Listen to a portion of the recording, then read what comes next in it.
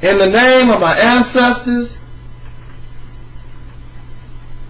peace forever and always. Welcome to another edition of the Realities Temple on Earth. Of course, I am the host or the gatekeeper of this internet ministry. On YouTube, I am known as the mighty Angel Snub Nuff 7, your brother, and hopefully your friend, Talik Ibn Ra. I hope you enjoy the video that follows this introduction. Again, peace forever and always, and respect you. Blog Talk Radio. As we set fire to the Confederate flag, as we set fire to the sheets of the Klansmen, we remain proud to be African supremacists. You cracker-loving Uncle Tom house Negroes cannot infiltrate the structure of the African supremacists. We remain pure from the filth of interracial interbreeding. We remain pure from the filth of interracial relations. And last but not least, we remain pure of the pollution of Western civilization. One love under one nation, Africa, America. It's your brother, Tech 9, host of the African Supremacy Blog Talk Radio Show. And I just want to say, Black Power to all of my brothers and sisters out there.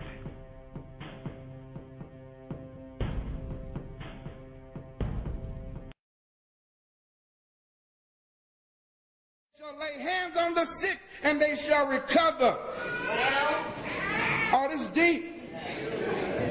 Because those couple of verses I just read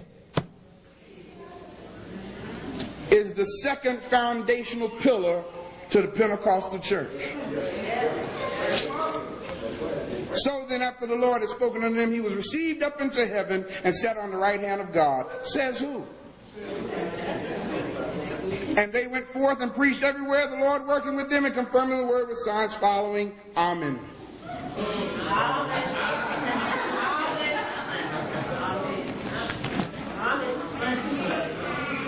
The Egyptians pronounce it Amen.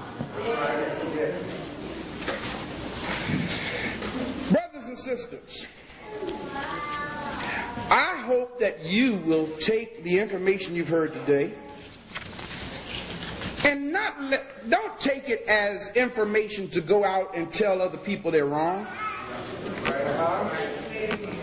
That's not why I shared this information with you. I shared this information with you to liberate you from the grasp of your oppressor. Because the very thing that your oppressor has been using is the very thing that you don't want to back away from. And that's the belief system that they gave you. If we as a people are going to ever be free, we're going to have to first realize that we knew God long before the white man had an awareness that he was even alive. Y'all hear what I'm saying? It amazes me how a people who have at least a 75,000 year history can all of a sudden not know who God is and be lost and undone and on their way to hell until they believe what somebody who just came out of the caves a few thousand years ago want to make you believe. As long as you keep buying into that mess, you will always be a slave. You will look like an African. You may even learn how to speak Kiswahili. You may understand the Metineta and how to read it backward and forward. But as long as you're still stuck in their parameters of thinking, you're still a slave. And whenever they get ready, they will give you orders. And you will say, your order shall be obeyed. Without even realizing you're saying it. And guess what, brothers and sisters? They do it. Every time we start coming together as a people, they pull their little strings in our psycho-viscera. And then the first thing you want to come and say, but do you believe in Jesus? Isn't that deep? We can come together on everything else. That one little line, that one question divides us. It's time for our resurrection and empowerment.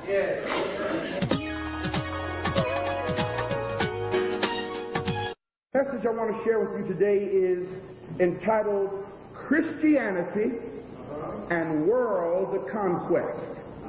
Now, if I don't get to turn to a Bible verse or a passage out of Lucia, don't worry about it. Okay? Here's the message today, Christianity and World Conquest. It has been said that religion is the opium of the masses. Y'all have heard that before? Well, I went into the ministry in March of 1973. That's when I started preaching. So preaching almost close to 30 years now, and having been an advocate of what I have been taught, notice how I'm saying that, what I have been taught is the divinely inspired Word of God. It has been very disturbing to me to find out that much of what I have been taught is, or what I've been taught to be the mind of God, is really nothing more than the personal scruples, desires of some of the most mentally twisted and sadistic European rulers in history. There's a book entitled King James VI of Scotland and First of England from 1603 to 1625. The author of this book is named Antonia Fraser. There's another book called The Wisest Fool in Christendom. The Reign.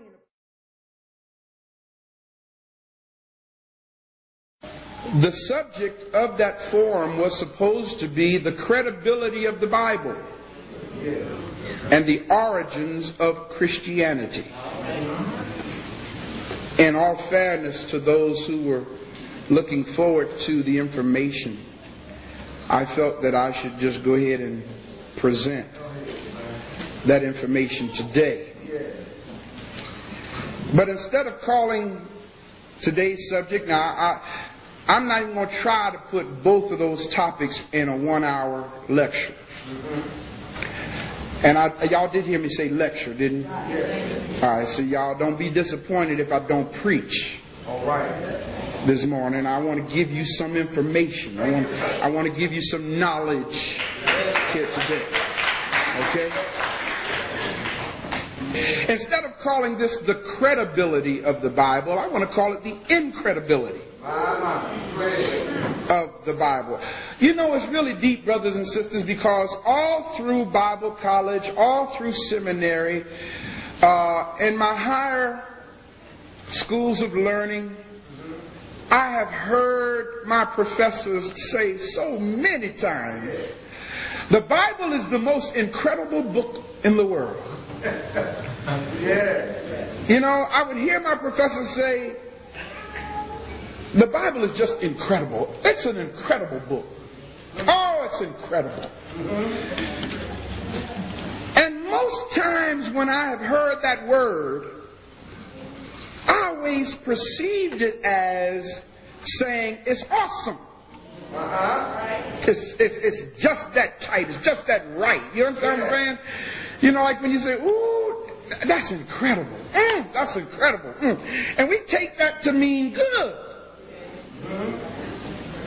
But actually the word credible is good. Incredible means not good, or not true, or not valid. You understand what I'm saying? Now you understand where words like "that's an incredible lie" comes from. You see what I'm saying? During my tenure as a pastor, as an educator, as a lecturer, I have come to realize, without doubt in my mind, that most people easily believe what they cannot prove.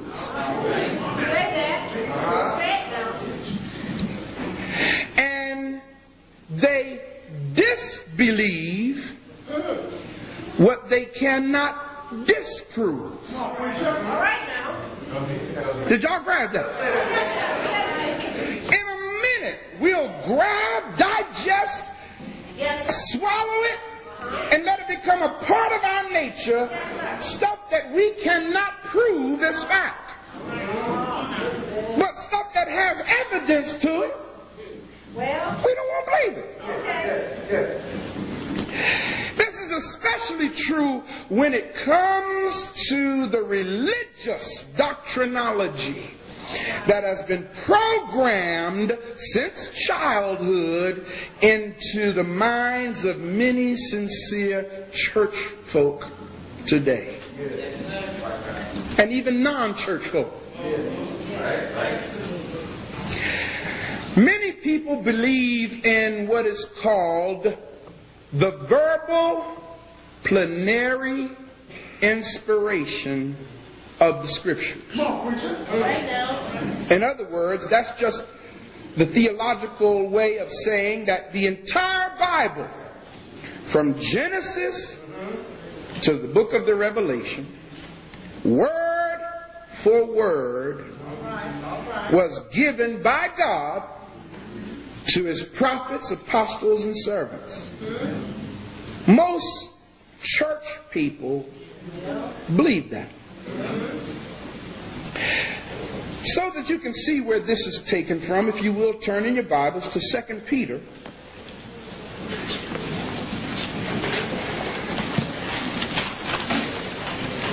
The first chapter, the 21st verse. 2 Peter, the first chapter, the 21st verse. When you have it, say Ashe. If you don't have it, say not yet. The not yets have it.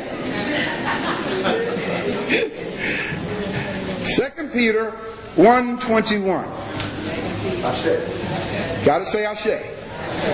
All right. Notice what the Bible says. It says, "For the prophecy came not in old time by the will of man, but holy men of God spake as they were moved by the Holy Ghost." Now, theologians and seminarians have taken this verse to say that the Bible is inspired from cover to cover. Even though it doesn't say that. That's what they made it say. And they coupled this verse that we've just read to another verse in 2 Timothy. If you turn there, a few pages backward to 2 Timothy, the 3rd chapter and the 16th verse. When you have it, say Ashe. It says these words, 2 Timothy 3:16. It says, all Scripture. Is that what your Bible says? It says, all Scripture is given by inspiration of God and is profitable for what? Doctrine, for reproof, for correction, or for instruction in righteousness. Now, because those two words in that verse say all Scripture, people have mistaken taken this verse to say the whole Bible. Follow what I'm saying. When Timothy, so-called, wrote this letter, Paul to Timothy, he was telling Timothy all scripture is given by inspiration of God, right? In his letter. But now, what makes you think that Paul was talking about the letter that he was writing? He was trying to, according to this text, inform Timothy about the scriptures being the words of God. Nothing in his writing implies in any way, shape, or form that Paul was talking about the letter that he was writing. Therefore, the person who calls himself or herself a Christian is taught to believe in these things. One, the uniqueness of the Bible. That means that there's no other book on the planet like it. No other book on the planet says what the Bible says. It's called the uniqueness of the Bible. Christians are taught about the infallibility of the Bible, meaning that if the Bible says it, you can take it to the bank. Christians are taught something else called the inerrancy of the Bible, which is the claim that the Bible does not have any errors in it. It's flawless. Another doctrine of the Bible that most Christians are taught is something called the genuineness of the Bible. It's genuine in its origin. The credibility, meaning that it can be counted on. It's true. And something called the authenticity, meaning that it is authentic. It is the true, authentic Word of God. This is what most church folk are programmed to believe. And guess when this program begins? When they are 2, 3, 4 years old. Another doctrine of the Bible that most Christians are taught is something called the genuineness of the Bible. It's genuine in its origin. The credibility, meaning that it can be counted on. It's true. And something called the authenticity, meaning that it is authentic. It is the true, authentic Word of God. This is what most church folk are programmed to believe. And guess when this program begins? When they are 2, 3, 4 years old. In fact, children at 2, 3, 4 years old who don't know how to read are taught to pledge their allegiance to a book they don't even know how to read. Little children are made to say in many churches, I pledge allegiance to the Bible, God's holy word. I will make it a lamp unto my feet and a light unto my path, and hide his words in my heart that I might not sin against God. But yet they can't read it. That's deep. To pledge your allegiance and commitment to something you don't understand. But look at the person next to you and say, that's how the program works. Let's deal very quickly with something called the authorship of the Bible. Most people have been taught that the Bible was written by approximately 40 different authors over a period of 1,600 years. That's what I was taught. All in Sunday school, in Bible Institute, in Bible college, in seminary. They teach you that under the doctrine of inspiration that 40 men wrote the Bible. Not a woman. They left them out for some reason or another. They taught us that 40 men wrote the Bible over a period of 1,600 years, and not one of them contradicted the other. But the truth is, brothers and sisters, that the Bible as we know it, how did I say that?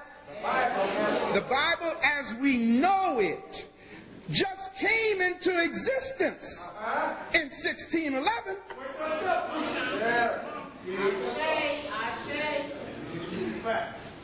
What we call the King James version of the Bible came into existence in 1611 under the auspices and by order of Jimmy Stewart. That was his name, y'all. In case y'all didn't know that. James Stewart, okay, who ordered 47 scholars, so-called scholars, of which William Shakespeare happened to have been one of them, and another man who was William Shakespeare's lover named Francis Bacon. Don't get offended, I'm just telling you the truth. You see how we've been so religiosized, if that's a word? You dig? I mean, like, you know, I told you that these two men were gay and they were contributors to the Bible, and you got offended. Some of you. Ain't my fault. King James was kind of messed up himself. He was a sick human being. Tell it like it is. The man killed his lovers after he was finished with them. Had his own mother put to death because she dared tell him that he was wrong. So he commissioned 47 so-called scholars in the year 1600. See the similarity? We were taught 40 authors over a period of 1,600 years. But the truth is, King James commissioned 47 authors in the year 1600 to compile the Bible that we now have, and they completed the work in 1611. Oh, it's deep. For many people in the world, the Bible is held to be the final authority in all matters.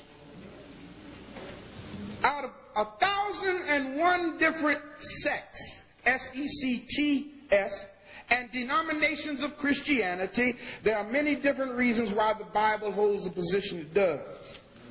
One of the ultimate questions that is asked to anybody, now y'all might get this question if you haven't gotten it already. They will ask you this question: well, do you believe the Bible is the Word of God? That's all I want to know. And you try to explain to them, I want to know, do you believe the Bible is the Word of God? Answer me, do you believe the Bible is the Word of God? That's the context here. And see, when people ask you that question, all they want to hear from you is a yes or a no. That's all they want to hear. Now, the problem with that is this: when it comes to the Bible, we must realize that things are not always so black and white as we would say.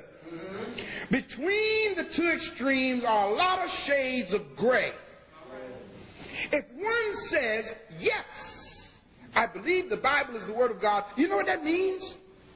That means then that you are ready to swallow every word it says, hook, line, and sinker. If you say no to that answer, as far as they're concerned, this conversation's over. I don't want to hear nothing you got to say, because you don't believe the Bible is the Word of God. So that's the kind of predicament we're in this program. In fact, they'll call you Antichrist. We must always remember that the word Bible is not in the Bible. Okay? Bible, the word Bible, is from the Latin word biblios, which means little book. Whenever the Bible refers to the ancient scriptures, it's always talking about the Old Testament or even earlier than that. I better say that again. It's always talking about the Old Testament or earlier than that. Never do you hear the word scriptures used with reference to what is called the New Testament. Because when these references were made, the only thing that existed at the time were the ancient sacred writings.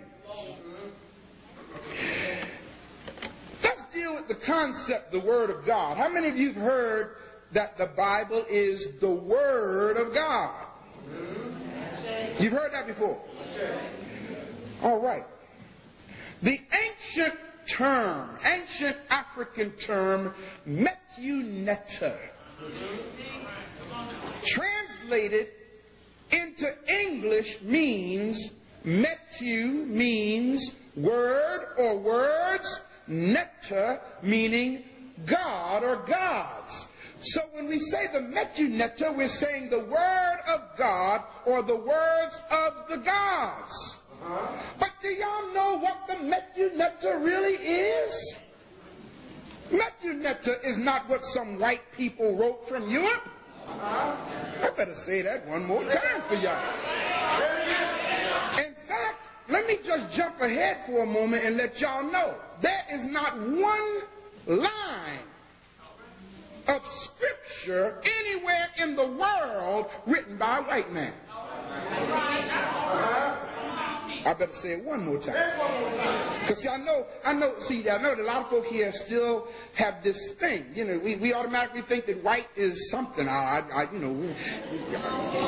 Still trying to grab that. You know, many have this unexplainable respect for white still. So I think you need to understand that the only thing that the white man compiled when it comes to the biblical message is the commentaries. Metuneta is not what some white people wrote from Europe. I better say that one more time for y'all. In fact, let me just jump ahead for a moment and let y'all know there is not one line of scripture anywhere in the world written by a white man. I better say it one more time. Because see, I know that a lot of folk here still have this thing. You know, we automatically think that white is something. Still trying to grab that. You know, many have this unexplainable respect for white still. So I think you need to understand that the only thing that the white man compiled when it comes to the biblical message is the commentaries and the theological concepts and perspectives that have misused verses in the Bible. Y'all follow what I'm saying? The ancient sacred writings were written long before the white man even came out of the cage. You need to understand this. Yes, sir. Like that. Now, I hope that wasn't too hard for somebody. Because I promised somebody on this week I'd try to take it easy on white folk. But I'm going to tell it like it is. They're still liars. That's the message from last week. These were the ancient writings inscribed in stone, also called by the white man hieroglyphics. Now follow this, brothers and sisters. The word hieroglyphics or hieroglyphs is a compound word. Two words, hieroglyphs. Hiero means sacred. Glyphs means writings. So when you see the word hieroglyphics, you're actually saying the sacred writings. We've been taught, and I'm sure most of you know, that what we call the writings of ancient Egypt, we've been calling it the hieroglyphics. The real name is the Metuneta. And you can see that clearly in my tape, African Evidence That Demands an African Verdict. I actually got it right there, the pyramid text of ancient Egypt, where all of the sacred writings were copied and stolen from and put in what we now call the Bible. Right out of the pyramid of Teti I in Saqqara. On this basis, we must understand that the inspired text came from Egypt. What did I say, y'all? Egypt. I didn't say wrong. No, sir. Egypt. I don't care how much power the Pope thinks he has. Nothing inspired came out of Rome. All right, sir. Change. One more time. How many of y'all in here were raised as Catholics? Let me see your hand. Okay, let me reiterate it one more time. Nothing inspired came out of Rome. Guess what else, people? For those who want to assume a Jewish identity, nothing inspired came out of Jerusalem either. All right. Prove me wrong. All of the ancient texts came from the sacred writings of the true Holy Land, which is what we call today Kemet or Egypt.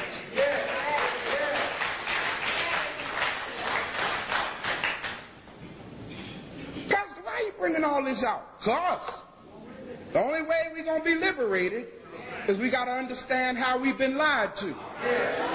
As long as you don't understand the lie, you're going to keep operating within the parameters of the lie. Once you see clearly the lie, then you'll step yourself up out of the lie.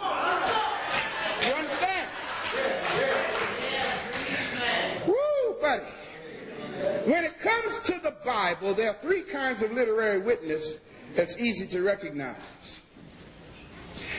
One is what's called the Word of God.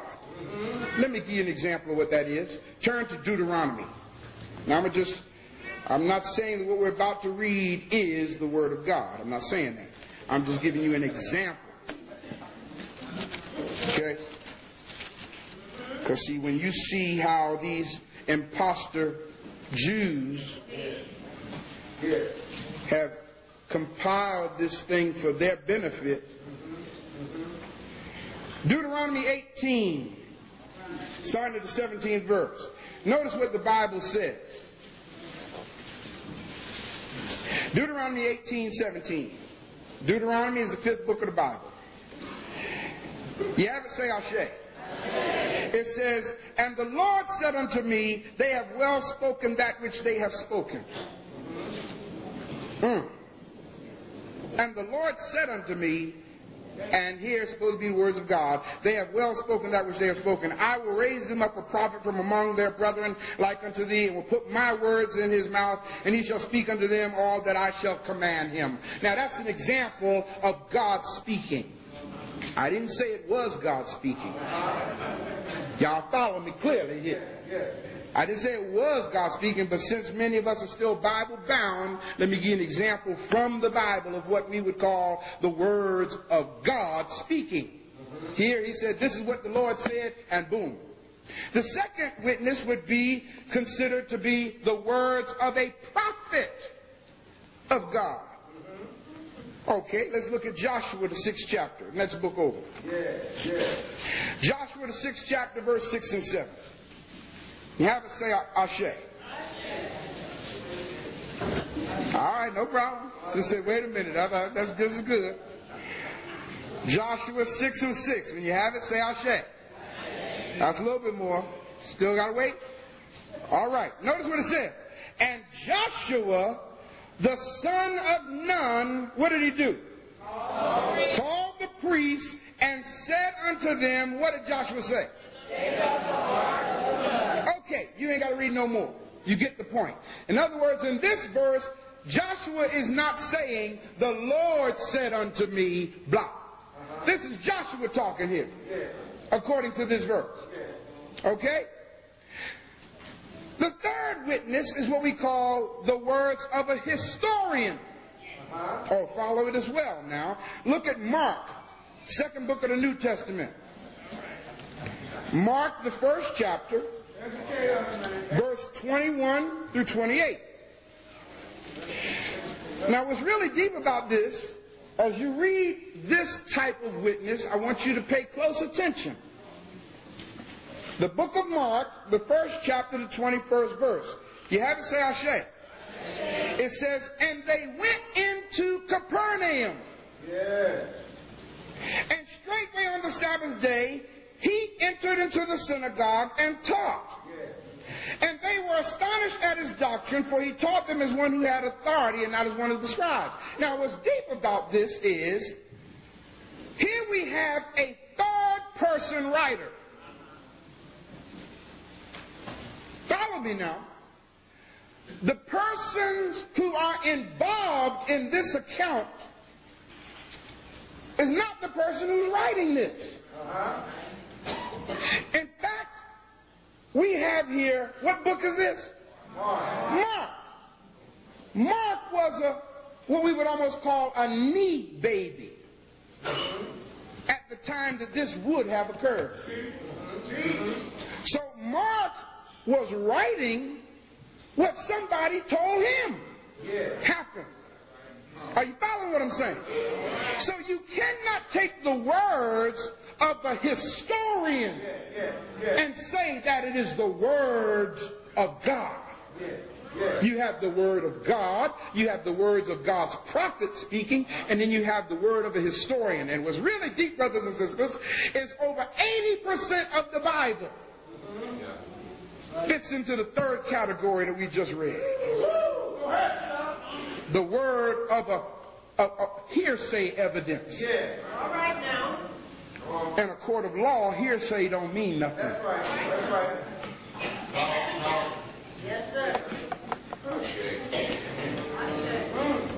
As far as the issue of the credibility of the Bible is concerned, the rule of thumb of the Bible is concerned, the rule of thumb is real simple. Everybody say this with me. A book, especially a sacred book, is credible if it relates truthfully the matters on which it addresses. Now, Brother Pastor, what are you saying? I'm saying this, that any writing is credible if it's telling the truth. Real simple. But once you misrepresent the text, it is not credible. Well, Brother Pastor, are you saying that there's been stuff that's been misrepresented in the Bible? Let's find out. First point I want to bring out is something called the false attribution of the Scriptures. We want to write that down. For an example, I'll use the example we used Wednesday night in Bible class. The sister asked the question about Isaiah 7:14. Turn there right quick. Isaiah the 7th chapter, the 14th verse. Let's look at this real good. Y'all ready for this? I don't know, man. If y'all ain't ready, I'll stop now. No, I ain't gonna. I just lied to y'all. Forgive me. I ain't gonna stop. I ain't gonna stop. If y'all ain't ready, get ready. I'm not gonna stop. I got to teach you the truth. Isaiah 7:14. Say it with me. Isaiah 7:14. I'm gonna read this verse, and right quick, I want some feedback from y'all. Here it is now. Listen carefully. Therefore, the Lord himself shall give you a sign.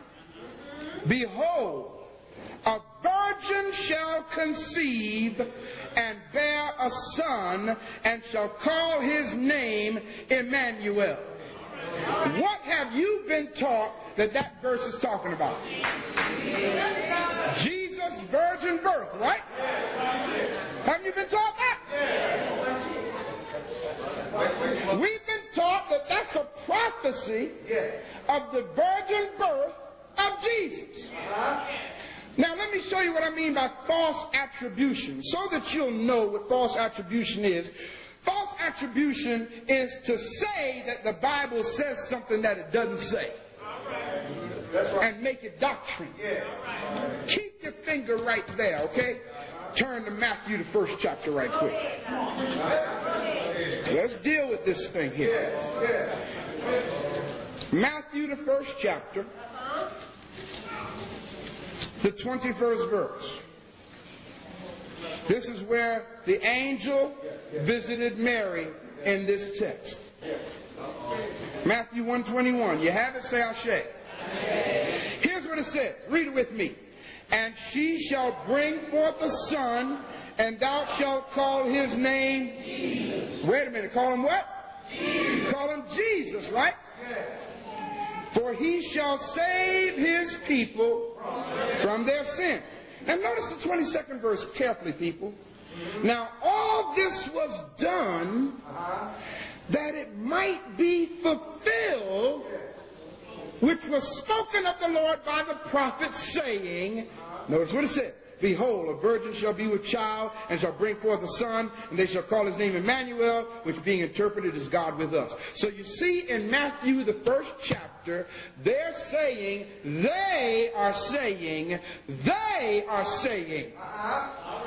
I'm not saying the Bible says it, they, the compilers, the theologians, the programmers, are saying that Jesus being born in the 1st chapter of Matthew is the fulfillment of Isaiah 7:14.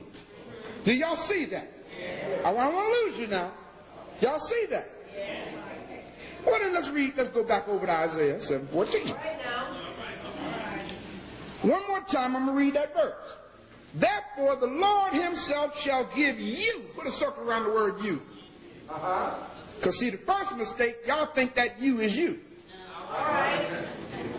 First mistake right off the bat. Who is the you in this verse? All right, sir. The Lord shall give you a sign. Behold, a virgin shall conceive and bear a son. Put a circle around the word virgin. There are two words for the word virgin in the Hebrew. The first word is Alma. Come on, A-L-M-A-H. And the second one is Bethula. How many of y'all ever heard of a woman named Alma before? Alma simply means young maiden. Doesn't mean a woman who's never been touched before. Bethula means a woman who's never been touched by a man. So you got two Hebrew words for the one English word virgin. In this verse, the Hebrew word is Alma. A-L-M-A-H, which means a young maiden. Now let's read it with that right meaning. Behold, a young maiden shall conceive and bear a son, and shall call his name Emmanuel. Notice the next verse. Butter and honey shall he eat. Nowhere in the Bible do we read of Jesus eating butter and honey. Oh yeah. That he may know to refuse the evil and choose the good. Now notice the 16th verse. For before the child shall know to refuse the evil and choose the good, the land that thou abhorrest shall be forsaken of both her kings. What in the world is this talking about? What is this talking about? See, it's easy to make the Bible say what you want it to say if you're going to snatch a verse out of its context and fit your doctrine. And that's what they have done. This is not a prophecy about a virgin birth of Jesus. This is a prophecy to Ahaz. Look at the 10th verse. Moreover, the Lord spake again unto who? Ahaz. So now you know who the you is.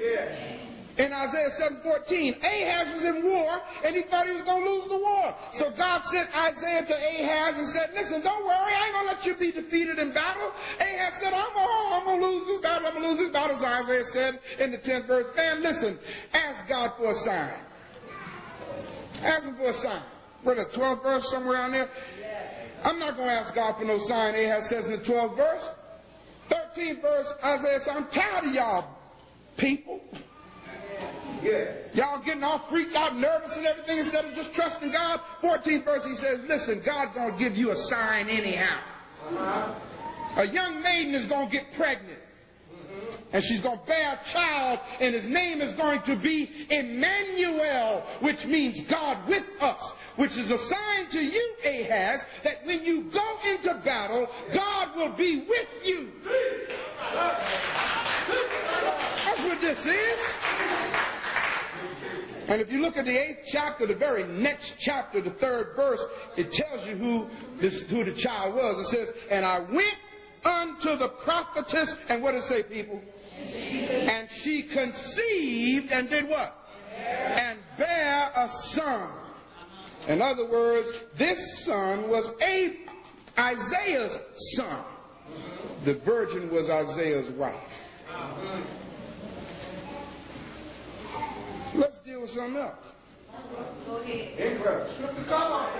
Let's deal with contradictions. Incredibility. Y'all don't mind this, do you? I got to take the sunglasses. I got to take the blinders off this. Contradiction. The biblical text clearly states 2 different genealogies for Jesus. Let me ask y'all a question. How many inconsistencies do you need before you come to the realization that something is not infallible? How many? Just one inconsistency, right? One contradiction, right? Yes, sir. Let's go to Matthew, the 1st chapter.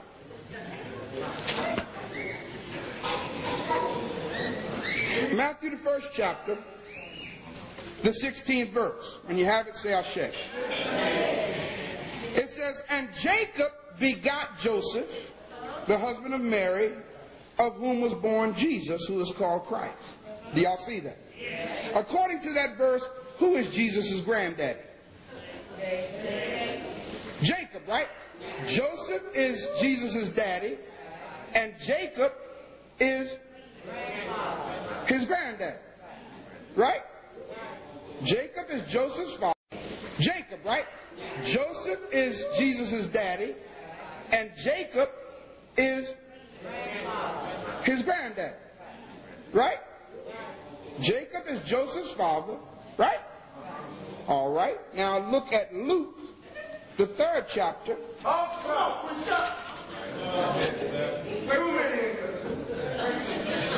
Look at Luke, the 3rd chapter, the 23rd verse. When you have it, say Ashe. And Jesus himself began to be about 30 years of age, being, as was supposed, the son of Joseph, which was the son of who? I thought y'all said Jacob. I thought y'all said Jacob was Jesus' granddad. According to this verse, Heli is his granddad. So you say, well, that's a different cultural name, maybe. You know, let's deal. All right, then in that case, while you're in the 3rd chapter of Luke, let's run on up the list, because all these different names are different from the first one. But let's go to where it comes back round to, look at the 31st verse. Which was the son of Meliah, which was the son of Menon, which was the son of Mattatha, which was the son of Nathan, which was the son of David. Now in this verse, who's David's son? So Nathan in this verse is a great granddaddy of Jesus, right? All right. Okay, let's go back to Matthew, the 1st chapter. And look at the 6th verse. Matthew 1 and 6. And Jesse begat David, the king. And David the king begat who? Wait a minute now. We just read Nathan was David's son. Now who is it? Solomon or Nathan? Who is Jesus' granddaddy? Jacob or Heli? I'm going to tell y'all right now. Don't lose no sleep over it. It's a contradiction that you will never reconcile. It's an inconsistency. How about this? How about this? How many of y'all have ever heard of a jigsaw puzzle before? Yeah. I don't know if y'all like putting jigsaw puzzles together. It's a nice, thing to do, waste time. But if you have supposedly a 500-piece jigsaw puzzle, right? And when you pour all the puzzle pieces out on the table and start trying to put that thing together, you don't know it. All right. But there's only 342 pieces there. Are you going to ever put that puzzle together? You never put it together, will you? And what's sad about it is you will put all this time into trying to find out what piece goes where and putting it together, and you might get about 20-something pieces together in a little section that you found, and you start saying, oh, I'm beginning to see this thing now. And based on the little bit of the puzzle that you did put together, you think you got the whole picture. That's what's going on with us. That's right. Good example. We have been told only parts of what has been plagiarized. Am I making sense, people? How you going to get the whole picture when you intentionally remove some of the pieces from the puzzle?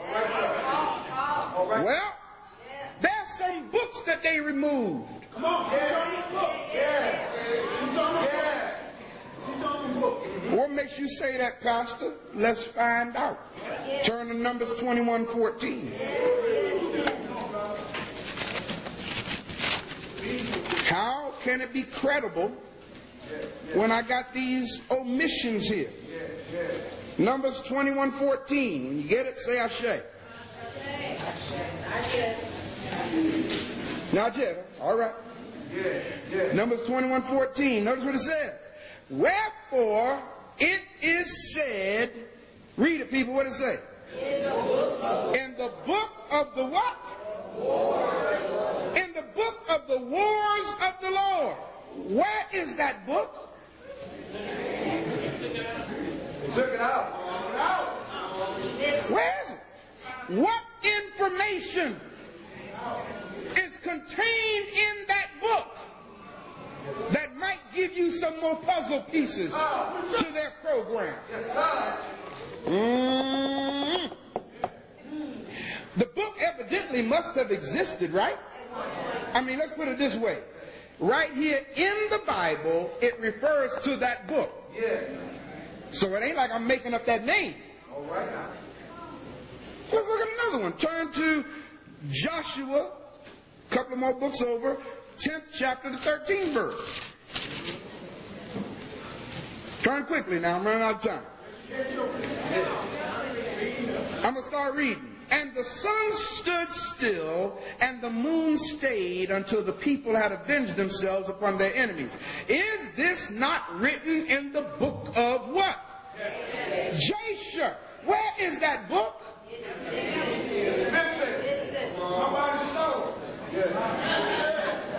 Where is the book of Jasher? I want to see what contents, what information is there. Oh, y'all, let's look at another one. Turn to 1 Chronicles 29. In fact, 1 Chronicles 29:29. 1 Chronicles 29:29. Now, some of y'all didn't know nothing about these books. Just like a lot of y'all didn't know Moses' daddy's name. And see, they didn't tell you Moses' daddy's name for a reason. That's right. Because see, Moses' daddy was also Moses' first cousin.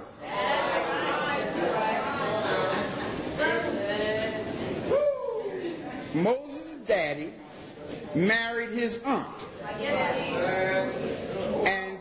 And she gave birth to Moses and Aaron. So Moses' children were also his first cousins. It's called incest, y'all. They don't want you to know that the great teacher of the Hebrew people came here through incest. So they just don't tell you about Amram. A-M-R-A-M. That was Moses' daddy, y'all. According to the biblical text. Notice 1 Chronicles 29:29. Now the acts of David the king, first and last, behold, are they not written in the book of Samuel the seer? Where's that book? And in the book of Nathan the prophet? Where's the book of Nathan? And the book of Gad the seer? There are 3 more books. Right there. Where are they? The Bible refers to them. Turn over to the next book, 2 Chronicles 9:29. A few more pages over to the 9th chapter of the next book. 29th verse. Now the rest of the acts of Solomon, first and last, are they not written in the book of Nathan the prophet, and then the prophecy of Ahiah, the Shalomite, and the visions of Edo? Where's the book of the visions of Edo? What is contained in these books that might tell us the truth about the liar? See, usually when there's something they don't want you to see. Let me close, y'all. I'll be honest with you, I could go on the rest of the day. But I'm almost out of tape. Let's deal with this last thing called interpolations. To interpolate means to polish, to dress up, to alter, to change it, to enlarge it, or to corrupt it by putting in new words, by putting in new subject matter. As an example, and the first interpolation that I can think of is Mark, the 16th chapter. Everybody turn there. Second book of the New Testament. Now, I'm going to close on this. This will be enough right here. Like I said, there's so much more that I could share with you. But the first thing I must do to liberate you from captivity is show you the true nature of your captors. Did y'all hear what I said? In order to liberate you from captivity, you must see and understand, whether you like it or not, the true nature of your captors. In Mark 16, the 8th verse, it says, and they went out quickly and fled from the sepulchre, for they trembled and were amazed. Neither said they anything to any man, for they were afraid. Do y'all see that? Now, let me see the hands of people in this room who's got some more verses in their Bible for this chapter. Raise your hand if there's some more verses there. In other words, after the 8th verse, is there 9th, 10th, 11th, 12th verse? There's some more verses? All the way to 20, huh? Now this is deep, people. Let me tell you what's deep about this. Take your time. Follow this well. Mark stops at the end of the 8th verse. Yes, sir. Yes, sir. Now, I don't know what kind of Bibles y'all have in here today, but is there anybody in here who has a Bible with the notation at the end of the 8th verse? Is there anybody here that got a notation at the end of the 8th verse, like an NIV, New International Version of the Bible? Anybody got that here? You don't have your? Okay, I'll lift mine. All right. Is there anybody that got a footnote about verses 9 through 20 in their Bible? You got one, D? added it. I got it added. You have, what does it say? No, I put it before I got it added. It actually says that? No. Oh, you put it in there. Now, I want somebody whose Bible actually says it. Nobody's Bible actually says that? What kind of Bibles y'all got? I know y'all just got devotional reading Bibles. There's just, y'all, that's why you need study Bibles. So when you're dealing with the that's deep. Nobody's Bible says this. Verses 9 through 20. There should be a notation somewhere in your Bible, maybe at the bottom of the page somewhere. Oh, you got one, Linda? Look, read it nice and loud. What does it say?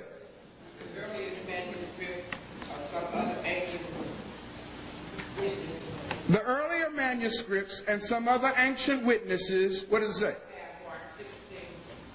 Do not have Mark 16, 9 through 20. Thank you. All right. Now there it is right there in the book. The scholars know it. So then how did verses 9 through 20 get in there? Somebody added them in there. That's called interpolation. Now what's deep about it, people, what y'all don't understand, is it was added somewhere between the 4th and 6th century. Now I'm getting ready to drop something on y'all that's going to blow your mind. Who in here has a red letter edition of the Bible? Now I see some hands. Y'all got those words of Jesus in red, don't you?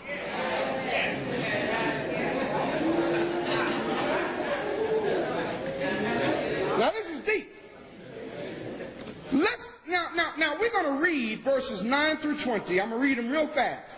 But as I read them, I want you to keep in mind, even though a lot of these words are in red letters in your Bible, keep in mind that these were added centuries later, so Jesus couldn't have said it.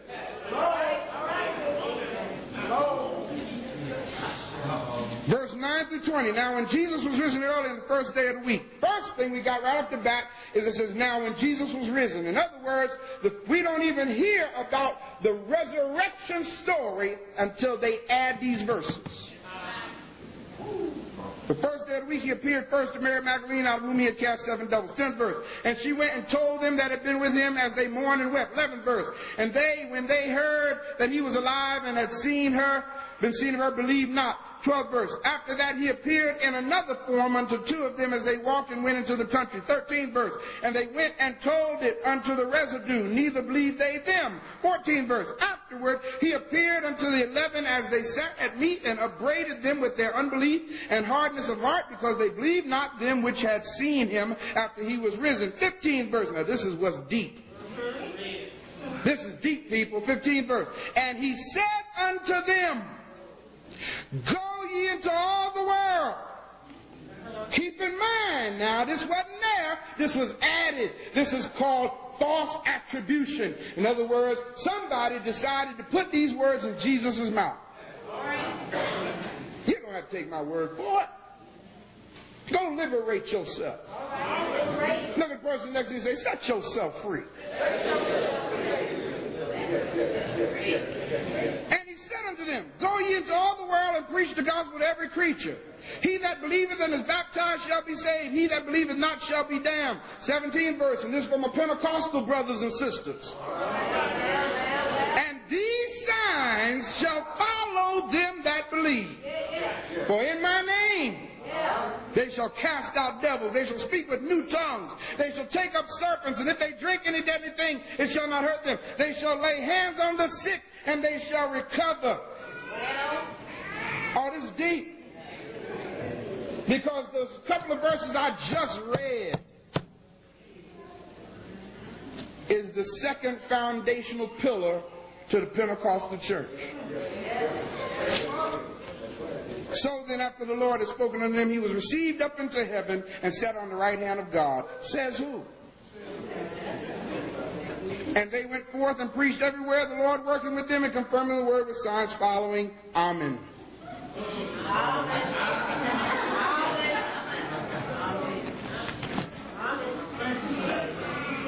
The Egyptians pronounce it Amen. Brothers and sisters,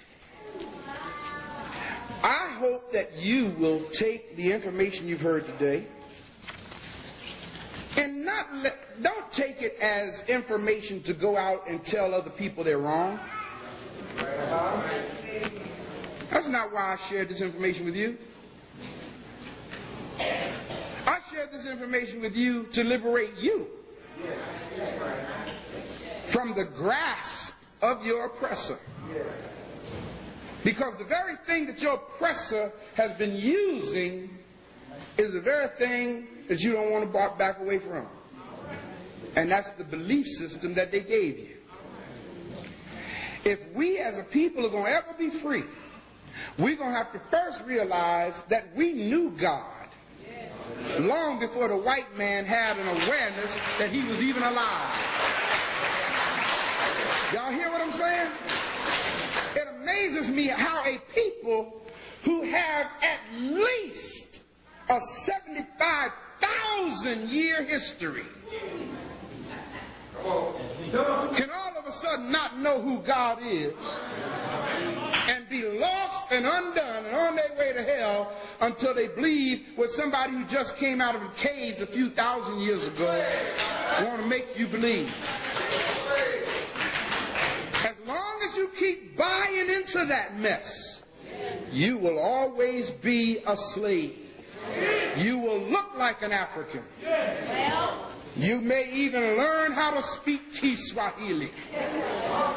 You may understand the Metu Neter and how to read it backward and forward. But as long as you're still stuck in their parameters of thinking, you're still a slave. And whenever they get ready, they will give you orders. And you will say, your order shall be obeyed. Without even realizing you're saying it. And guess what, brothers and sisters? They do it. Every time we start coming together as a people, they pull their little strings in our psycho-viscera. And then the first thing you want to come and say, but do you believe in Jesus? Isn't that deep? We can come together on everything else. That one little line, that one question divides us. It's time for our resurrection and empowerment. The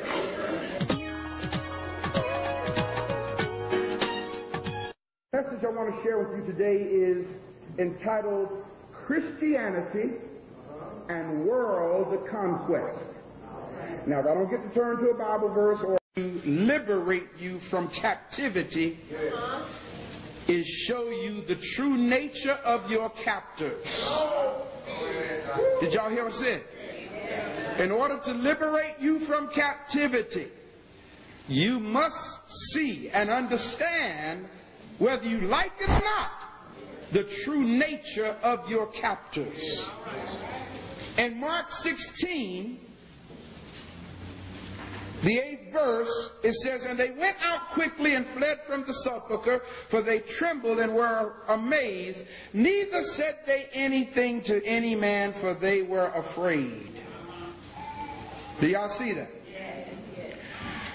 Now, how many? Let me see the hands of people in this room who's got some more verses in their Bible for this chapter. Raise your hand if there's some more verses there. In other words, after the 8th verse, is there 9th, 10th, 11th, 12th verse? There's some more verses? All the way to 20, huh? Now this is deep, people. Let me tell you what's deep about this. Follow this well. Mark stops at the end of the 8th verse. Yes, sir. Yes, sir. Now, I don't know what kind of Bibles y'all have in here today, but is there anybody in here who has a Bible with the notation at the end of the 8th verse? Is there anybody here that got a notation at the end of the 8th verse, like an NIV, New International Version of the Bible? Anybody got that here? You don't have your? Okay, I'll lift mine. All right. Is there anybody that got a footnote about verses 9 through 20 in their Bible? You got one, D? I got it. You have does it say? No, I studied it before I got it added. It actually says that? Oh, you put it in there. Now, I want somebody whose Bible actually says it. Nobody's Bible actually says that? What kind of Bibles y'all got? I know y'all just got devotional reading Bibles. There's just, y'all, that's why you need study Bibles. So when you're dealing with the that's deep. Nobody's Bible says this. Verses 9 through 20. There should be a notation somewhere in your Bible, maybe at the bottom of the page somewhere. Oh, you got one, Linda? Look, read it nice and loud. What does it say? The earliest manuscript of some other ancient witnesses. The earlier manuscripts and some other ancient witnesses, what does it say? Do not have Mark 16, 9 through 20. Thank you. Now there it is right there in the book. The scholars know it. So then how did verses 9 through 20 get in there? Somebody added them in there. That's called interpolation. Now what's deep about it, people, what y'all don't understand, is it was added somewhere between the 4th and 6th century. Now I'm getting ready to drop something on y'all that's going to blow your mind. Who in here has a red letter edition of the Bible? Now I see some hands. Y'all got those words of Jesus in red, don't you?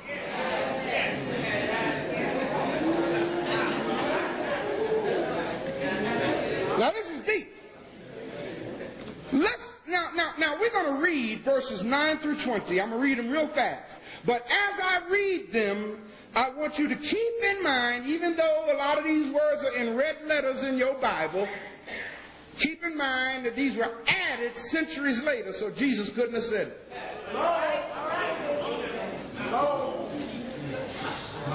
Verse 9 through 20. Now when Jesus was risen early on the first day of the week, first thing we got right off the bat is it says, now when Jesus was risen. In other words, we don't even hear about the resurrection story until they add these verses. The first day of the week he appeared first to Mary Magdalene, out of whom he had cast 7 devils. 10th verse. And she went and told them that had been with him as they mourned and wept. 11th verse. And they, when they heard that he was alive and had been seen of her, believed not. 12th verse. After that he appeared in another form unto 2 of them as they walked and went into the country. 13th verse. And they went and told it unto the residue, neither believed they them. 14th verse. Afterward he appeared unto the 11 as they sat at meat, and upbraided them with their unbelief and hardness of heart, because they believed not them which had seen him after he was risen. 15th verse. Now this is what's deep. This is deep, people. 15th verse. And he said unto them, go ye into all the world. Keep in mind now, this wasn't there. This was added. This is called false attribution. In other words, somebody decided to put these words in Jesus' mouth. You don't have to take my word for it. Go liberate yourself. Look at the person next to you and say, set yourself free. And he said unto them, go ye into all the world and preach the gospel to every creature. He that believeth and is baptized shall be saved. He that believeth not shall be damned. 17th verse, and this is from a Pentecostal brothers and sisters. And these signs shall follow them that believe.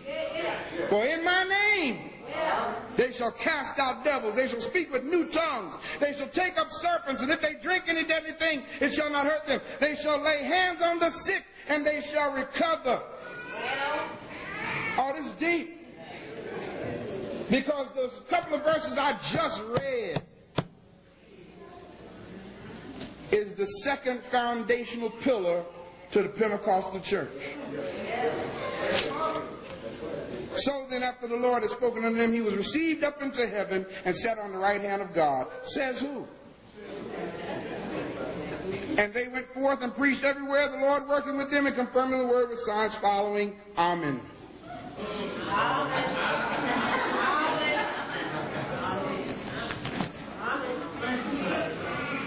The Egyptians pronounce it Amen. Brothers and sisters, I hope that you will take the information you've heard today and don't take it as information to go out and tell other people they're wrong. That's not why I shared this information with you. I shared this information with you to liberate you from the grasp of your oppressor. Because the very thing that your oppressor has been using is the very thing that you don't want to back away from. And that's the belief system that they gave you. If we as a people are going to ever be free, we're going to have to first realize that we knew God long before the white man had an awareness that he was even alive. Y'all hear what I'm saying?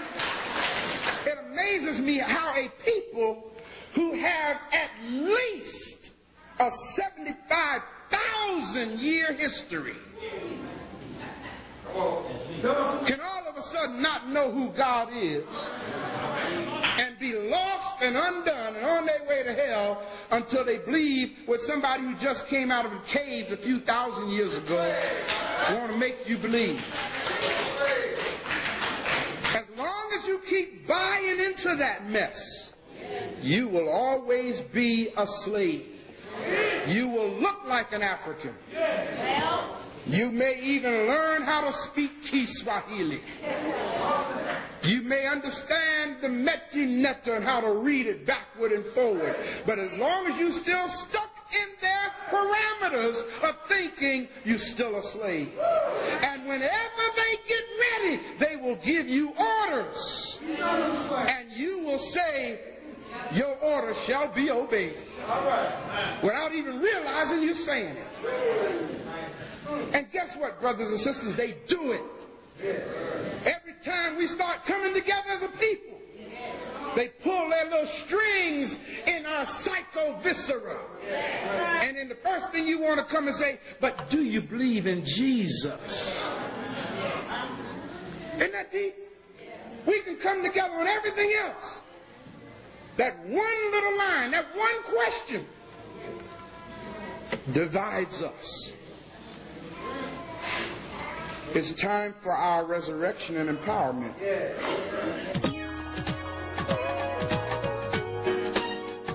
Peace forever and always.